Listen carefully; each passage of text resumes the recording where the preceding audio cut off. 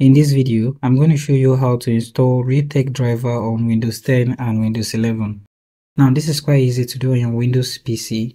When you right click on the Windows icon here and click on Device Manager to open the Device Manager.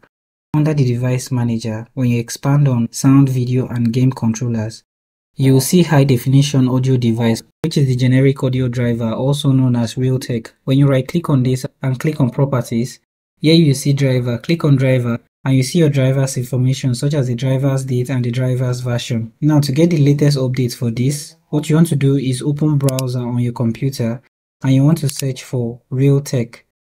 Now you should see Realtek, which is the first URL you're seeing here with realtek.com. Click on this to open their homepage. And then click on the three horizontal lines to open menu.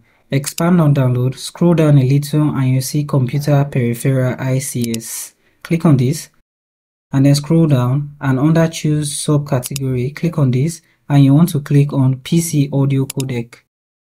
Scroll down again and click on choose subcategory and you want to click on high definition audio codecs. Scroll down a little again and here you want to select the option with ALC 888S VD. Click on software in this section. Another software, you want to scroll down to Windows.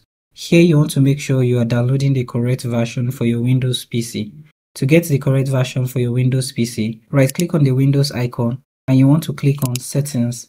Under Settings, you want to make sure that you're on System. Under System, scroll down to the bottom and you see About. Click on About and here you are going to see your system type, which is a 64-bit operating system. So for this, I will need to download the 64-bit Vista, Windows 7, Windows 8, Windows 8.1 and Windows 10. This also works for Windows 11. Simply click on the download icon here. Scroll down a little and click on I accept the above. Click on download this file and enter the captcha. Click on submit to start the download and click on save to save to your device. Now this will start downloading the executable file to your device. Allow this to finish the download process and once downloaded, run the executable file and your drivers will be updated. You may need to restart your Windows PC for this to take effect. So thank you for watching this video and I hope you found this video helpful.